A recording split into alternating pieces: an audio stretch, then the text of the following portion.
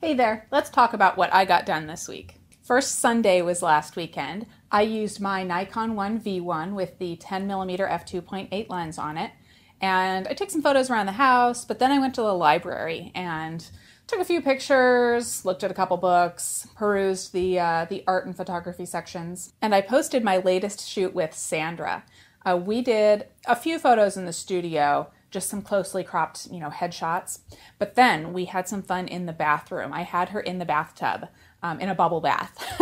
So we actually had a lot of fun doing the photos because, it's something new and different being, with the bubbles and stuff.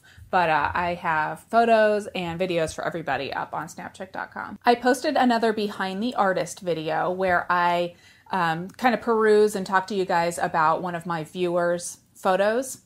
I talked about Henry Kios photography this time around, and Henry is a VIP, and he has a really broad portfolio. He has lots of different stuff, but I really like his editorial style, and I wanted to share that with you guys. So definitely take a look at his video, but also his website at henrykios.com. And of course, I did a bunch of other really non-Snapcheck related things that I shared with you guys. I had to get a car repair.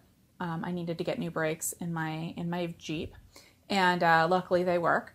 And I also had my third tattoo removal treatment, which hurt bad again, but luckily it's starting to work. Early in the week, I was thinking about something that I think about a lot. I always wish that there were at least a few more hours in the day for me to get, just that one more thing done, or just those two more things done. And I asked you guys what you guys would do if you had more hours in the day. And it was funny to hear, everybody has something. Everybody has something, whether it's just plain, I want to make more money, or, I wish I had time to take more pictures. I have been making a concerted effort to get the things done that I want to get done, but then, take time to do those things that I've been wanting to do. And my efforts failed yesterday because I wanted to go to the art museum, and I have to get that one more thing done. I want to finish editing those photos. So I'm not winning that battle yet, but I'm going to work on it again next week. Nikon announced a few things this week, some new equipment. There was a new speed light. It's a little one. That's kind of cute. And a new lens, which is interesting and is bringing up some questions. It is an 18-140 f3.5 to f5.6, and it's awfully reminiscent of a kit lens. So everybody's kind of wondering, is Nikon going to introduce some sort of, DSLR in the near future, maybe a mid-range? The Snapcheck Friday Morning Rewind this week is from a shoot that I did a year ago. It was by the pool and in the pool. And I threw on that old black bikini that I'm always pulling out, and took some pictures, in and around the pool.